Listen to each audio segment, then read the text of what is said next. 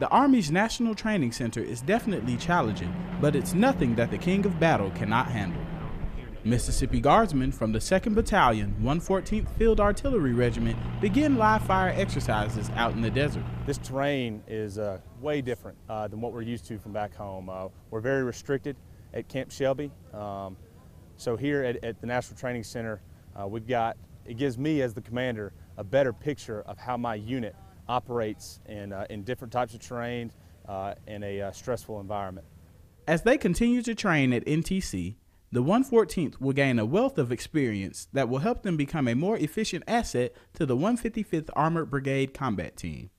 This has also been an eye-opener, and a lot of my guys handle that stress well, and me as a commander has given me a positive outlook of how my unit will do in combat. Without us, the maneuver units cannot maneuver freely throughout the battlefield and do their job.